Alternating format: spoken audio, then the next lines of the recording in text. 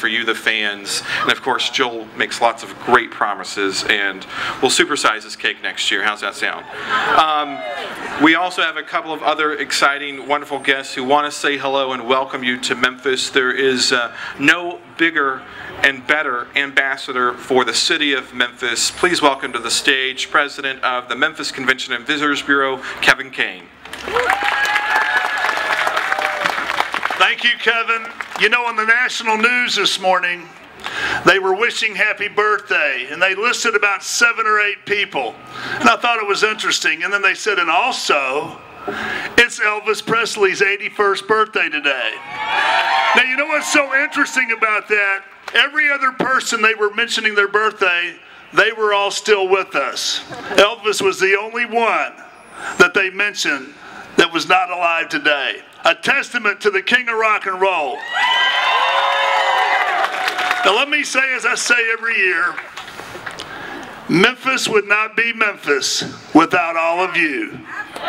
You guys are what make the tourism and hospitality industry shine in this city. We love you. We appreciate you. Long live the king of rock and roll. Happy birthday, Elvis.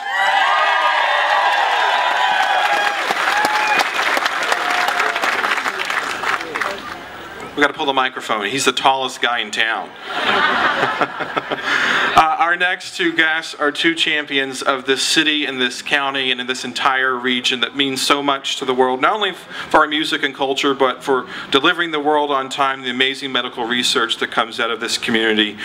One of them is spending his first full week on the job as the mayor of Memphis, and this was the first thing on his calendar after getting elected. So you guys should know how special he is. And the other guy, he used to be the sheriff, so we know Elvis would absolutely love him.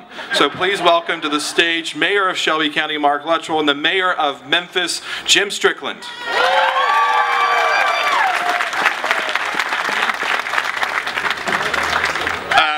Thank you so much. I'm Jim Strickland. I'm really the new mayor of Memphis. I've been on the job 8 days, and I can say by far this is the coolest thing I've done.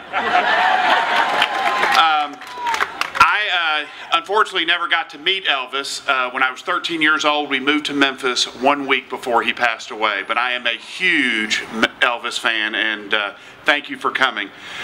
Today we celebrate the birth of one of Memphis's most famous and accomplished citizens, Elvis Presley. He was truly a cultural icon of the 20th century.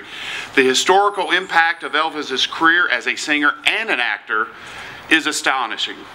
Elvis sold, as you know, over 1 billion records and made 33 movies, and he won 3 Grammys, all for gospel music.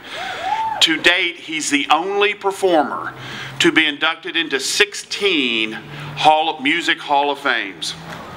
He set records.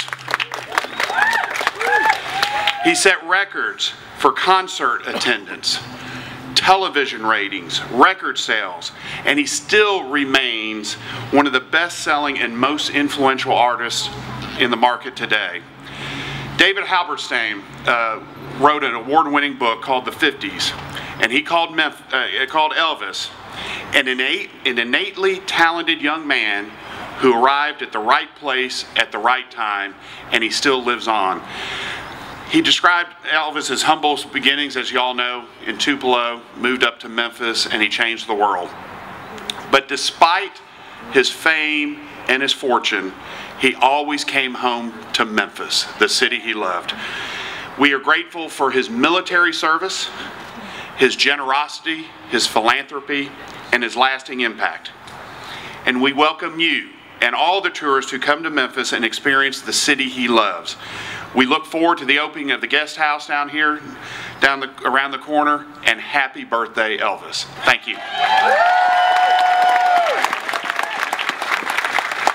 Well, good morning to all of you. I'm just curious, how many of you are first-timers? How many we got a few first-timers. How many of you are 10-timers? All right, hey, that's a consistent group. That is consistent. Thank you all for sharing in the national, worldwide celebration of the 81 years of Elvis Presley. What a wonderful place to do that than right here at Graceland. Thank you all for being a part of this very special event for Memphis, Tennessee, and for the Elvis Nation.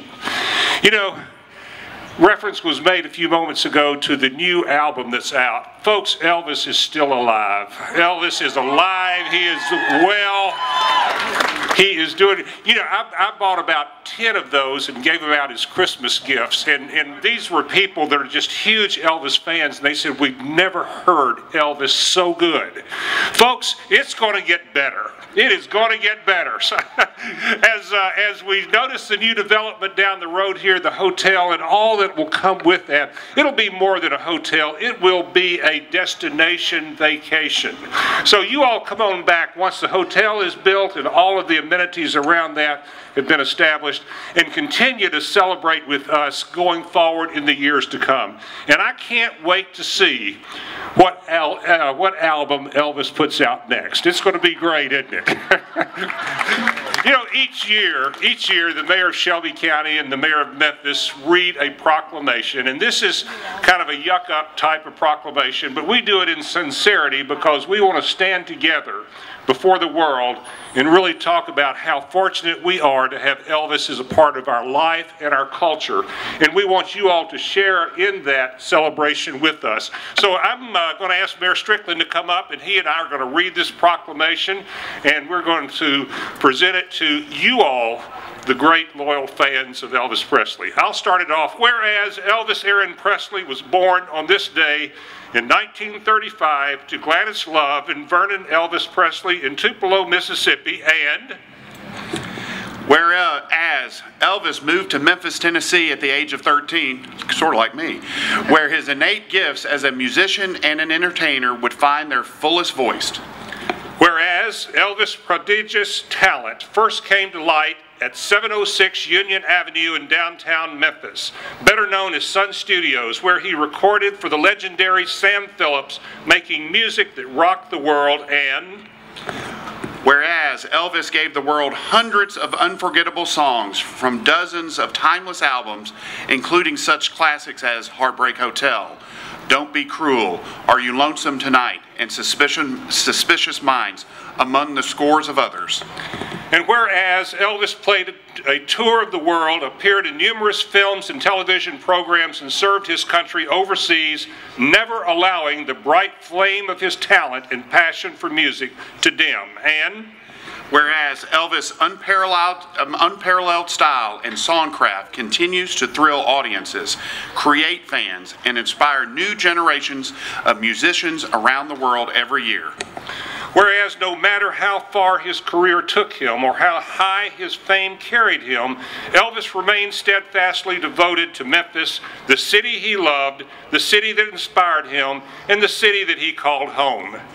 Now, therefore, we, Jim Strickland, Mayor of the City of Memphis, and Mark Luttrell, the Mayor of Shelby County, do hereby proclaim January 8, of 2016 as the day to celebrate the life, the work, and the 81st birthday of Elvis Aaron Presley.